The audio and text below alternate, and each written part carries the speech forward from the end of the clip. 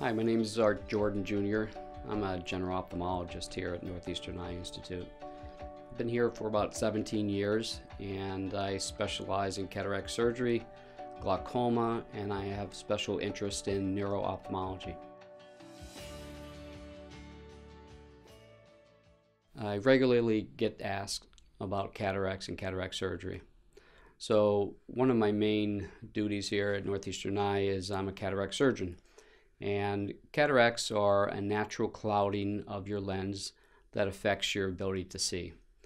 So most people with cataracts have a gradual decrease in their vision and leads them to having increased glare at nighttime, trouble reading the paper, or driving. So once they're diagnosed with a cataract, then they see me for cataract surgery. So cataract surgery is one of the most successful surgeries that we have. It is surgery and there are risks to surgery, but we're able to improve somebody's vision, improve their life through increased driving, reading the paper.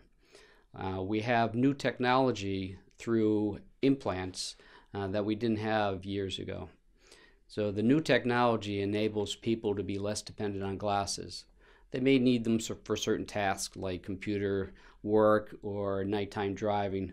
But with this new technology, they can be less dependent on glasses probably 90% of the time. For more information, just visit us on our website.